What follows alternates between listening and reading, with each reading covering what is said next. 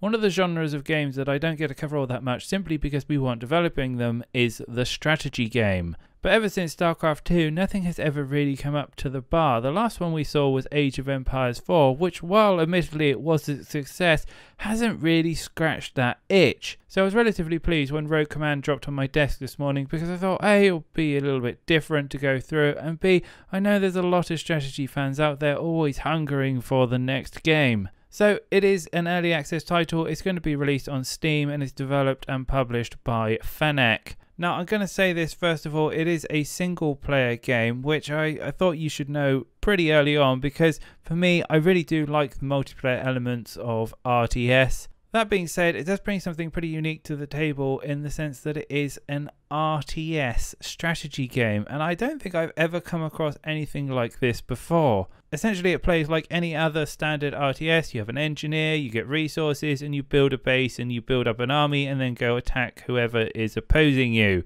But the difference is you have to choose between 3 cards which will give you addition to different factories, support buildings, turrets, or even super weapons. So you guessed it, it is a roguelike RTS. And the theory being that every time you do a playthrough it will be different to the last one that you've just ran.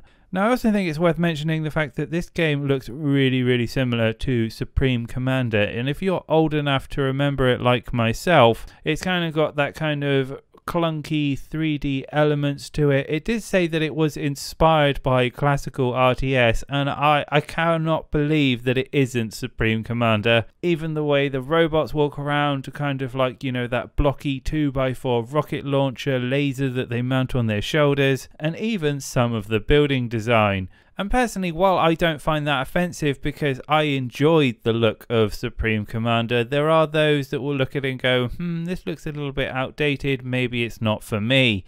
Now, while it does have simplified looks and feel to it, it does bring other complexities, again, that's not been seen in the RTS scene before. You can actually use the weather and the world to your advantage. So, for example, you can bring them into fog, which will slow down enemies, or alternatively, you can bring them into electrified bushes, which will stun your enemy. There are also chests with power-ups in them, and also hidden technologies that are scattered around the map for you to take advantage of. In total there are over 100 blueprint cards that you can pick from, so you can make some quite crazy synergies per run that you do. And if you're a fan of procedurally generated maps, then there's over 20 that you can play through. Personally, I really like roguelikes, and I like seeing new entries to the genre because they do have that replayability and they're always fun and challenging, and mixing it with the strategy genre certainly is a new one for me. Whether or not it will be fun and effective, we will have to wait and see. As I say, it's not something that we have anything to compare to so far.